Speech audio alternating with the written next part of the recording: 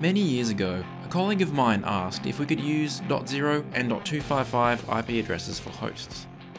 Of course not, I replied. They're special IPs that are always reserved for the network ID and the broadcast address. I was studying for my CCNA at the time, and I was feeling pretty confident in my answer. The only problem is, I was completely wrong. In fact, there are 3 different cases where this is quite possible, and I'm going to show you each of them.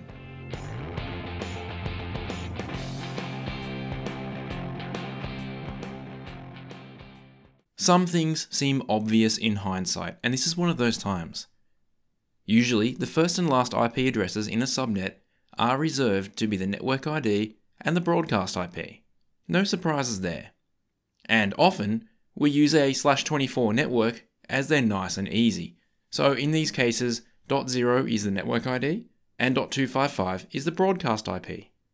But what if we're not using a /24 network? What if we're using, say, /23?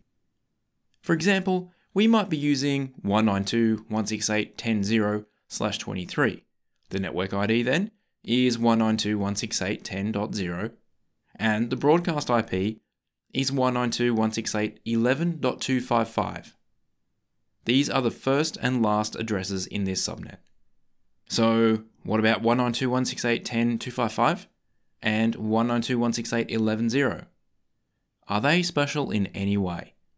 No, they aren't. They are just regular host IPs. Don't believe me? Let's take a look. Here are 2 routers connected to each other. Naturally, we can't assign the network ID to the router. iOS blocks this from happening. But when we try 11.0, it's entirely happy. The same is true on the second router, where we can set it to 10.255. And, as for one final piece of proof, we can ping from one side to the other. But wait, we're not done yet. There's another way that this can happen. Have you ever heard of a /31 subnet mask? This allows for exactly 2 IP addresses. But if the first and last addresses are reserved, how can this work? A /31 network is the exception to this rule. There is no network ID and no broadcast IP. So on R1, we can set 192.168.10.0 with a /31 subnet mask. On R2, we can use .1, the other IP in this subnet. And as we would expect, this works just fine. This type of addressing is only used on a point-to-point network, where we don't really need broadcasts and network IDs. The last one is a bit of a cheat. On most network devices, we can configure loopback interfaces. These have a /32 address assigned to them, which can be any valid IP, including .0 or .255.